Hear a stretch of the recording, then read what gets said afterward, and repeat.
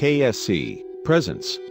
When this little girl's dad died in a terrible car crash, a cop comforted her in the tenderest way. When this Brighton, Colorado, cop attended the scene of a car crash, he was given the role of comforting a 2-year-old girl caught up in the catastrophe. It was a serene moment captured among a backdrop of utter chaos and devastation, and how he gave her solace will melt your heart. It all started when a couple from Peoria, Illinois were undergoing a move to Colorado in order to better gain work. Stephanie Greer was traveling to her new home alongside husband Carlos Torres and their 4 children, Zayden, 4, Sophia, 3, Serena, 2, and 4-month-old Cruz. Back then, they could never have known their dreams of a better life would turn into a nightmare. But on the morning of their move, disaster struck while the family drove along Interstate 76. At around 9:30 a.m., while driving along the freeway, one of the tires of their vehicle burst. Next, while unable to control the car, Greer headed straight into a grass verge. She later told the Peoria Journal-Star, "I eased the brakes slowly but we were on 3 tires. I had no control." As a result, the SUV plowed left into a field and started spinning over and over.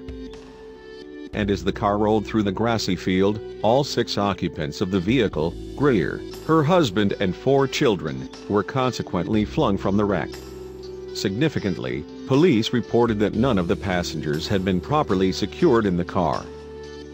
Greer's husband, Torres, was traveling up front in the passenger seat. Because he was not wearing a seat belt, he was tossed through the open passenger window. Meanwhile, Greer's leg became trapped when the vehicle landed on her after she was thrown clear.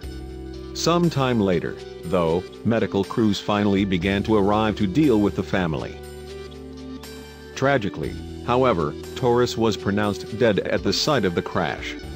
Next, after paramedics and fire crews had freed Greer from underneath the wreckage, their attention turned to the children. In addition to their parents, all 4 of them had also been thrown from the crashed car.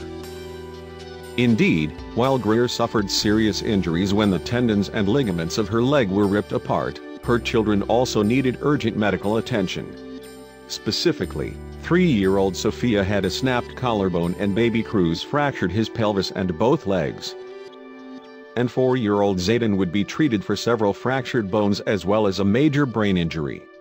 Miraculously, though, the 4th child, 2-year-old Serena, was lifted from the wreckage completely unharmed. Distressed and crying, she was cared for by emergency services. After arriving at the scene, police officer Nick Struck had initially tended to Zayden. When he realized that the boy wasn't responding, though, paramedics handed him Serena. And as Struck was aware of the devastation surrounding them, he whisked the girl away to distract her. Of course, police officers are trained in dealing with traumatizing situations and provide a vital role in offering support to victims in difficult situations.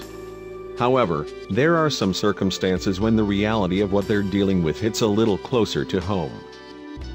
So, when the little girl was handed to Struck, something hit him. "I took her away into the little grass field," he told CNN in June 2015. "And that's when all my emotions started coming to." Why? Because the little girl reminded him of his own 2-year-old daughter. Indeed, as he carried Serena away from the carnage, Struck thought of his own baby girl at home. He added to CNN, "That's where I thought, oh man, this little girl's the exact same size as my little girl. She's crying. She's soaked in gasoline." And what happened next could not have been predicted. Keen to distract Serena from the most terrifying situation of her short little life, Struck's fatherly instincts kicked in. So he started doing exactly what he would have done to comfort his own little girl. He began singing to her. And as the officer softly sang "Twinkle, Twinkle, Little Star," it created a moment of calm among the chaos surrounding them. Furthermore, as Struck sang one of the verses, a bystander took this photograph while he comforted the distressed child. As Struck would tell Fox 31 Denver in June 2015, "My daughter, who's the sweetest thing in the world when she falls down and cries, she wants twinkle, twinkle, little star sung to her. So, this girl, I was singing Twinkle, Twinkle, Little Star, and pointing to the lights on the fire truck. My daughter will start singing halfway through, Struck added to CNN.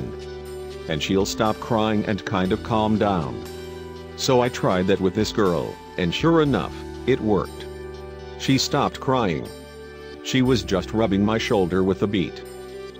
Incredibly, Struck, who had been entirely focused on Serena, hadn't even realized somebody had taken their photo in that moment. He later told CNN, "I had no clue, the bystander was right there. It was just me and that little girl." That bystander was Jessica Matrius, who witnessed the crash and saw the child relax in his arms. Speaking to FOX31 Denver, she said, Struck was definitely trying to keep her from watching what was going on behind her. Serena's mom Greer added, if he hadn't preoccupied her, she would have seen her dad die. As an officer you're prepared for situations like this, Struck told USA Today. But when it's kids, and kids are hurting and in pain, it's the worst. And knowing that that little girl is not going to have her dad definitely makes it hard.